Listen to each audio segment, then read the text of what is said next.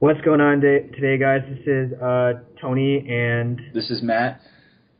it's Team Divine Pro. And today on CardTaku, the very first episode, we will be talking about a spotlight. So as you'll probably find out by the end of this video, that we're doing this for a shout out / spotlight video on Domino Paris 21's channel. So big shout out to him, and thanks to him for letting us be on his channel. So the questions we have to answer from him are 4 questions and then one topic that we choose from a 3 of. And we'll start this off with, how long have you been playing this game? So Matt, if you want to go first. Sure, I can go first. Well, basically, I first got started into this game when my friend accidentally stumbled upon the first episode on YouTube when he was flipping through some Yu-Gi-Oh! 5D's episodes, and once he found it out, he immediately introduced it to me, so I got introduced to the game as soon as it got started, from the very first set 1, set 2, release in Japan. I think that's pretty much the story. As soon as he got into it, he was like, dude, you got to get into this. I think it's so much more fun than Yu-Gi-Oh! Because he sort of jumped off the Yu-Gi-Oh! Bandwagon a long time ago. Dude, oh my gosh, it's funny that you say that, because it's actually how legitimately I got into Cardfight Vanguard. I was watching 5Ds back in the day, and I was looking at 5Ds and I want to watch another episode, and I'm like, oh wait, what's this thing at the top? It's like, oh, Vanguard? Let me click on that. I'm like, whoa, this is actually hype. And then there was 19 episodes released at that time, and I just watched all 19 in one day. I marathoned it. I was like, oh, this is too good. Yeah, I think that's what my friend did, and next thing you know, he's like, dude, we all got to jump on this bus because everything is super cool. The concept is different.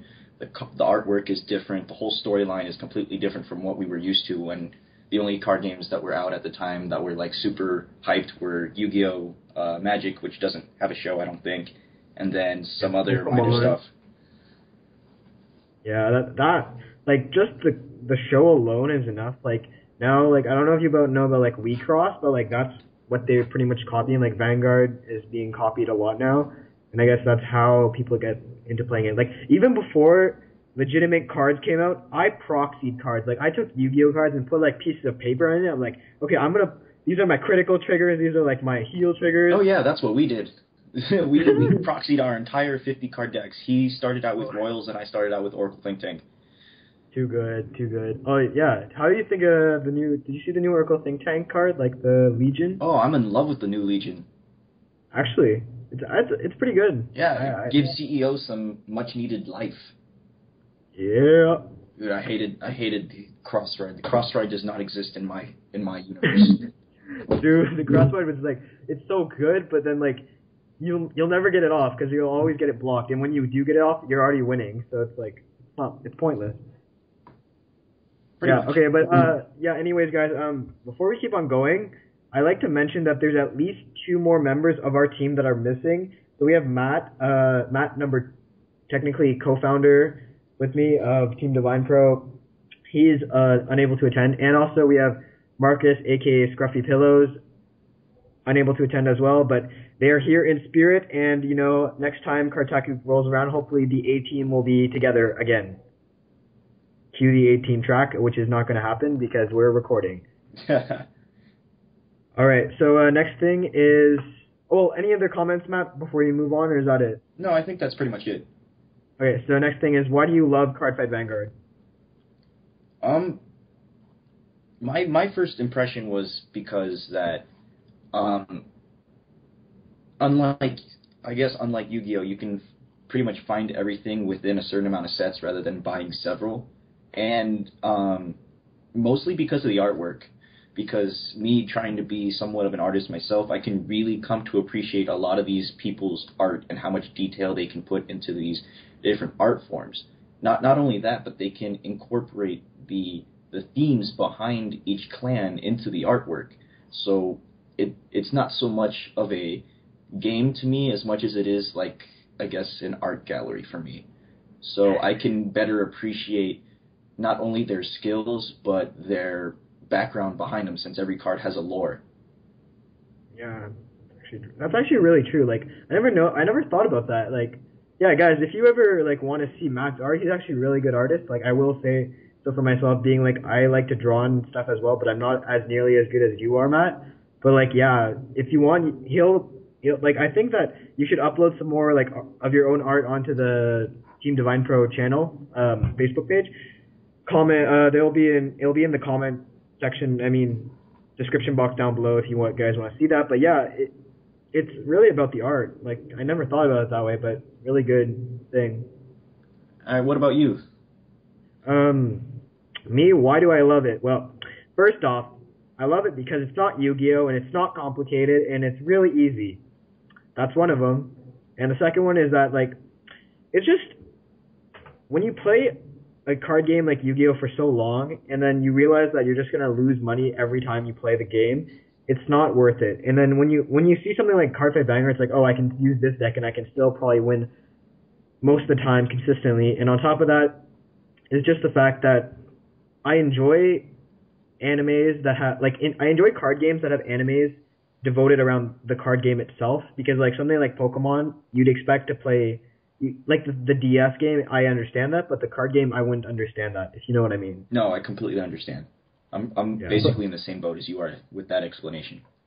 Exactly. So yeah, but like what you said as well is like really, really true. Like the reason why I really started getting into Card Fight Banger was because I saw Dragonic Overlord, and I was like, wow, that looks really cool and really boss. And I was like, okay, I'll play that. So it really is an art thing that gets you into it. Like you're not going to want to play Mega Colony because it's a bug. No, even though you play it because it catches your eye and you think, ooh, what does that do? Because that's pretty much how everyone plays. They see, like, say, Nebula Lord is like, oh my gosh, that looks amazing. I'm going to play that because it's freaking broken and it looks cool. That's like the people's first impression. Actually, so true. All right. So guys, Card Fight Banger, why we love it? We love it for the art and because it's fun and simple. Pretty much straight down the bones. So now, moving on, what are your favorite decks? Okay, I have to immediately say Goddess of the Full Moon, because that is the first deck that I got introduced to with my friend. That was the first deck that I proxied all 50 cards, and Oracle Think Tank was the first deck that I started with, because I think of myself more of like a defensive player.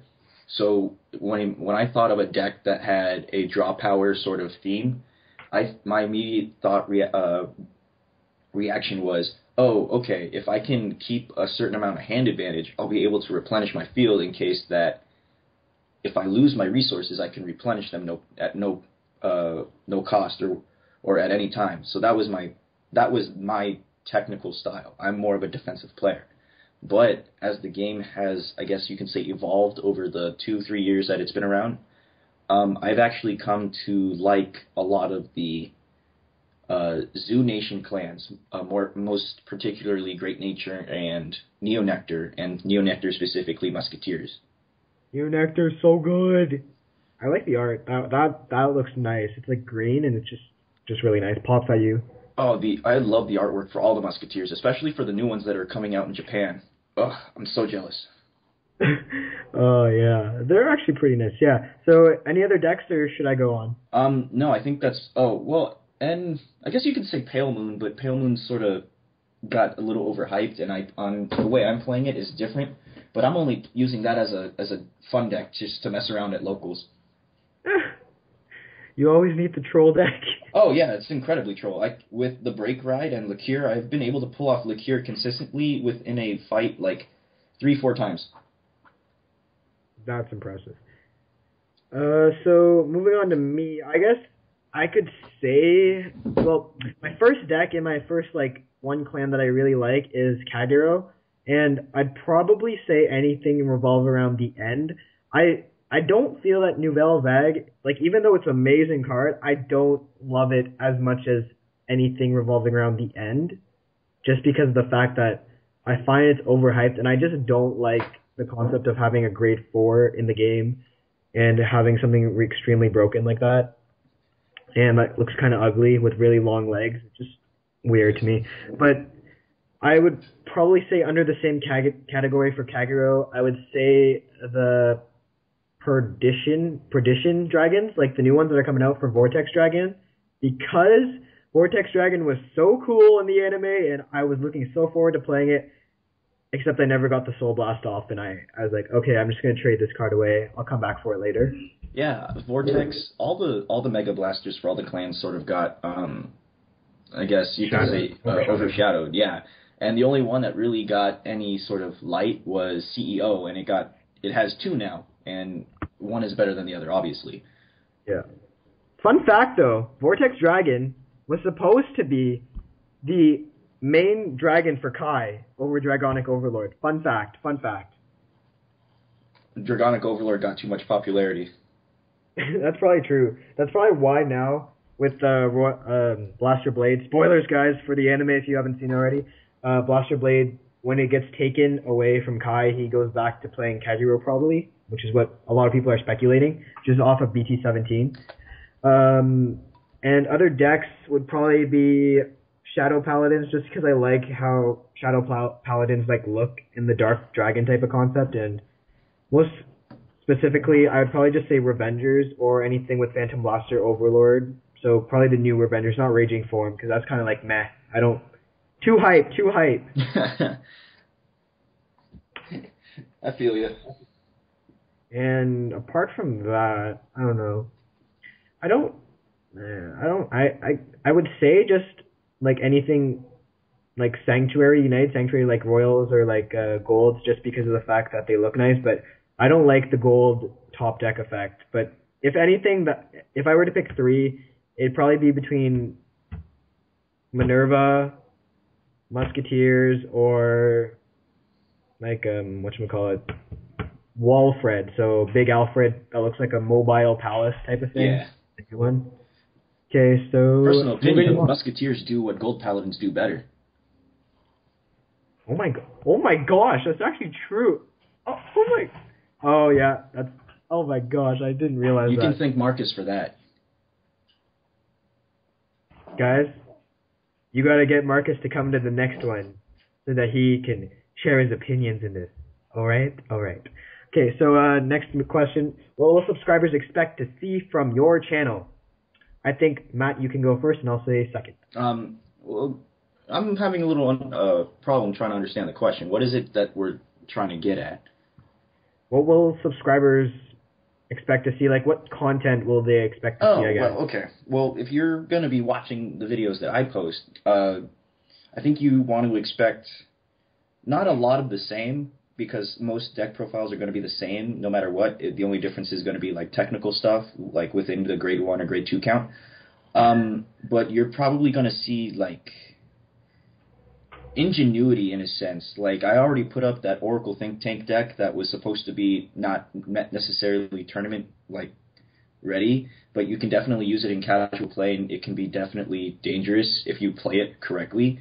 But I think that's sort of what you want to expect from me. Things that you wouldn't exactly expect from the general meta, I think. Like, a lot of the things that I did with Oracle Think Tank is I just started messing around. I know almost every combination because people are always going to come up with new combinations and new things. But I'm that one that wants to look at different ways to make the different combinations. So you're definitely going to see more sort of like a casual aspect rather than a meta, but my casual can also compete with the meta. Which is what I like about Vanguard, because you can sort of mix and match both and be able to like separate and come back together, I guess is what I'm trying to say.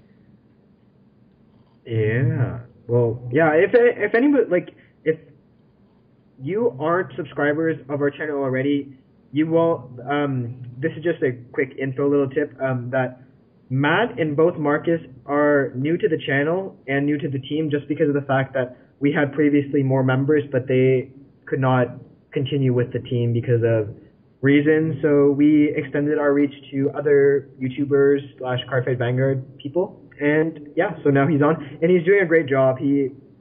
Check out his videos on our channel, guys. Definitely great. Like, it's refreshing in a way because it's more techie and more fun based. Yeah, it's definitely more relaxed. I try to make it so that when I play, I'm having fun with what I'm playing rather than I'm just trying to play what I'm playing because I want to win. Yeah. And quick little snippet. We do also all right, immaturity away. We also do Waste Wars, guys, and other card games. Like Matt does Yu-Gi-Oh on the side, and that's totally cool. You can find that in the channel as well a bit. And we also do Wage Wars, obviously, and that's what we do right now with Cardfight Vanguard. And it's possible that Marcus might get into WeCross, if any of you know that. Just letting you know that, I don't even know if you knew that, Matt, if you knew that he was going to get WeCross. He talked to me the other day about it. I was like, wow. No, really? I haven't had a chance to catch up with him. Oh, okay. Well, yeah, so we do a lot of different stuff, but Vanguard, we will be concentrating on that because we are getting more sets in Japanese out, and Matt's going to stay with the English format because he wants to. So that's totally cool.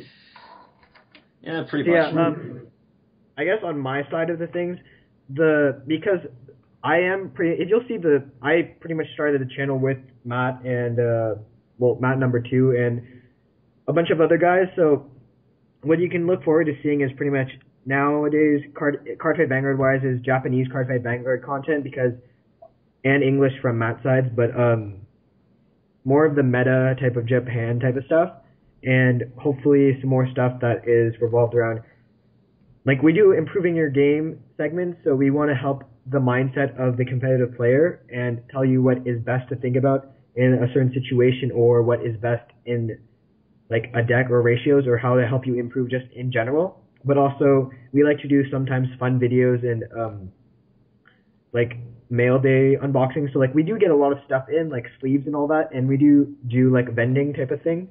So we want to put a little bit of mix of everything, getting the anime in there, getting the Cardfight Vanguard, the waste, every little card game in there. Yeah. So it's a good all-around type of thing. Cause I think we want to sort of have like a general understanding of everything. Like I will probably be more focused on the English formatting, but I am somewhat knowledgeable on the Japanese meta, so we can always talk about back and forth both the English TCG versus the Japanese OCG. We want to be able to have a broad spectrum of knowledge for that. You guys can always ask us, and we'll always be able to have the answer. And if we don't have an answer, we can easily look it up and be able to tell you. Yeah, because the North American Vanguard versus like the Japanese Eastern Vanguard is completely different because they play a different style. Like even you can like what's it called? Like copy a deck from like somebody that just won WGP in Japan, but it might not work over here just because of the play style and all that. But that's since we play here and we understand the thinking behind every card they play in Japan, we should be able to help you guys and compare and say what would be best in a certain meta. Exactly. Yeah. But yeah, if you haven't really noticed already, there's a lot of like artistic people on this channel, and we do want to get like lots of artsy stuff going, so we'll try to find some more fun things to do, like maybe like arts and crafts type of thing. Like I know that sounds really kid-like, but you'll see what we mean at some point, like deck boxes and all that. So yeah. Sounds good. Anything else, Matt, or should I just go on to the topic? No, I think that's pretty much it. Okay, so out of the 3 topics we chose, guys, we picked, does this game involve more skill or luck? And as you can first read off from our slogan, Team Divine Pro, no luck, all skill, I think you can kind of guess what we're going at right here. Yeah, pretty much.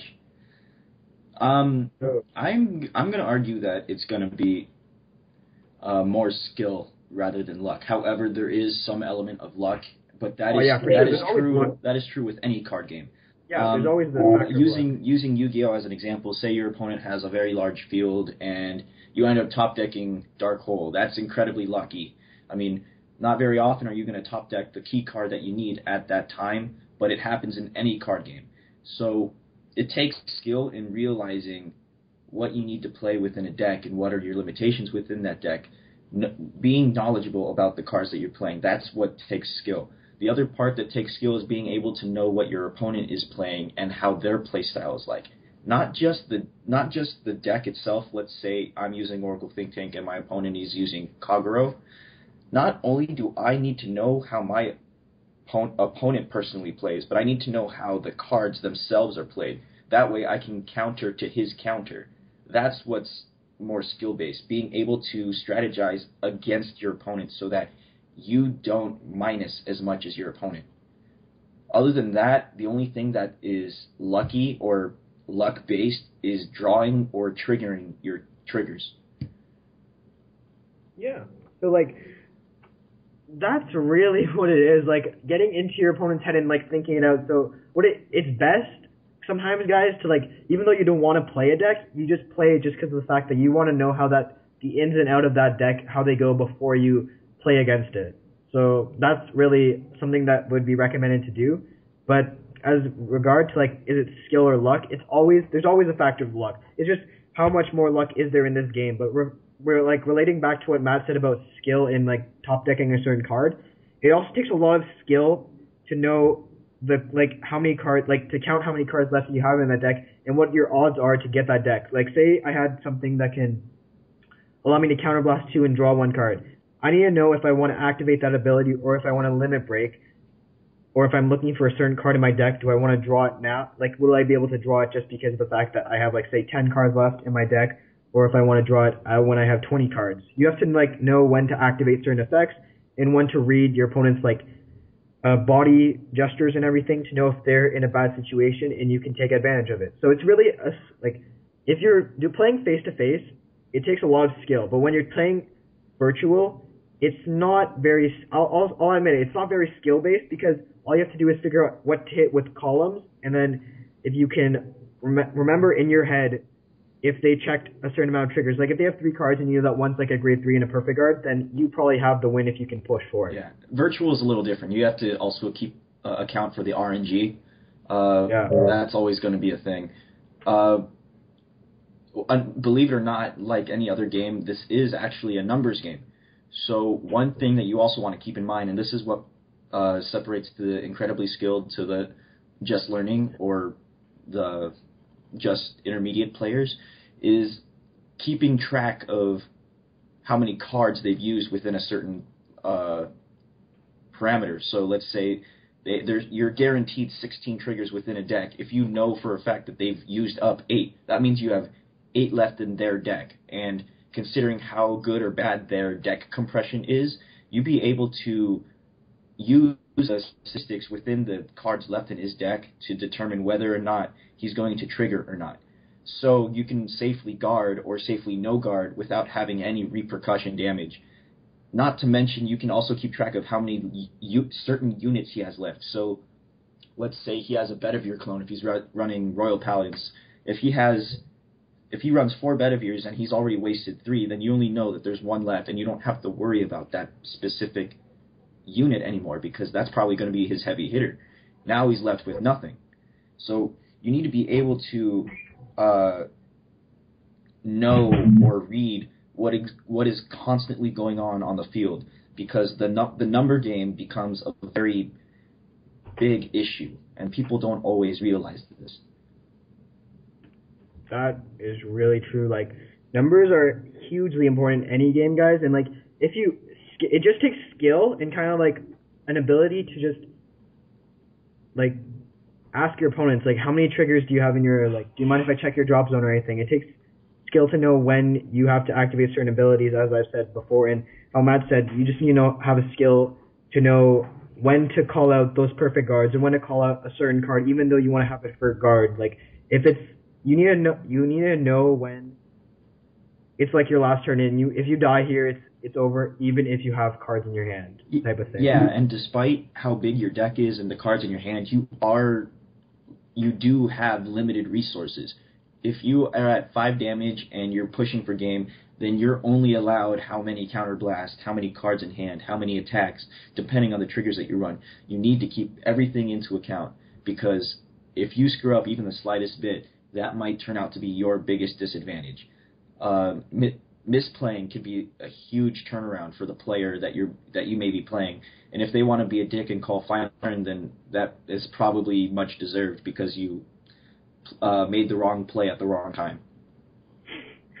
That's actually really true. Like, especially with, like, the new cards, guys, it's less room for error, and it takes more skill, like, the better players to know how to get around them. Like, say, like, taking your example for Kagero and Oracle Think Tank. Now, like, if they're having Kagero, and you know that, actually, let's take, like, Link Joker, for example. Like, we'll take Glendios and, say, your Oracle Think Tank. It would take most people, in a situation like that, they would just try to rush the opponent and try to kill them. But then, for a deck like Oracle Think Tank, you need to know your deck in how it plays if it's a rush deck or if it's a long-term deck. And I would say that Oracle Think Tank's more of like a intermediate deck. So for Matt, may say it'd be important for him to know that he needs to leave like at least maybe one or two rearguard spots open so that he can't world end you in the end, and to leave room so that even if you get locked a few times, you still have room for a rearguard to attack. Exactly. You need to be able to your deck's limitations is. If you're playing Link Joker, then you're probably going to be very much a boss. Playing Tank, you're probably going to be a little bit more conservative and wait it out. And if you're running Full Moon of the Goddess like I am, you're probably going to wait a few turns before you actually get off your combo moves and get to your stack, because obviously 5 cards at the bottom is incredibly cheating because it's legal stacking. But you need to be able to recognize when it is what am I trying to say? When it is appropriate to activate everything. So it's just it's a mindset. You have to make it a mindset. It is definitely a mindset. Like even the mulligan, it's a mindset. Like you need to know what you want to send back and what you don't. Especially like if you're running a ride chain, say like the Blaster, like the Phantom Blaster Overlord ride chain, or like say the Full Moon thing. If you have like nothing of the ride chain in your hand, and you have a grade 1, you just keep the one grade 1 and send everything back, just so that you can try to get the ride chain going, but you still ensure that you have a grade 1 for that turn. Yeah, because God knows how many times I've missed the ride chain, and it hurt me so much. Exactly. It's really bad. Like it sucks when that happens, but like it's a thing about the game. That's the luck. That's the luck factor right there. But if you've built your deck properly, then you can't really say that I did not play to the best of my abilities. So it all ends down to luck, but it does more involve from everything from the deck building to the playing, just skill. I think a little advice is before you get the deck, and figure out how it plays, figure out how you play specifically, because if within a certain way, and you and your deck just don't exactly click, like something's going on, then it's probably probably switch and try something else. Because, for example, I didn't always like Pale Moon. I was like, I don't want to waste the time and like pick up the cards and build a deck of my own. Once I picked it up, I was like, this deck is so much fun. I can't believe I didn't pick it up sooner. What's going on here, you know? Yeah. So it's a lot easier too nowadays. Well, yeah, because a lot of the stuff is more sort of readily available, but you need online. Yeah, you need to be able to just recognize who you are as a player and what the deck can provide for you, because like the deck in its essence is basically a extension of yourself. Yeah, exactly. So like guys, if you want to know like I've seen people beat like Nouvelle Vague with like the Oracle Think Tank. Like I'm not picking on Oracle Think Tank or anything, but just like that first thing that came to my mind, just because the person knew how to play the deck, and like they knew, like they put in their own text because they knew how to make plays and everything. And like it's just basically, if you want to play test something, you can ask your friends, and then they'll tell you. I like to play more aggressive, and I like to push harder. Then it's like, okay, maybe you're good for Spike Brothers.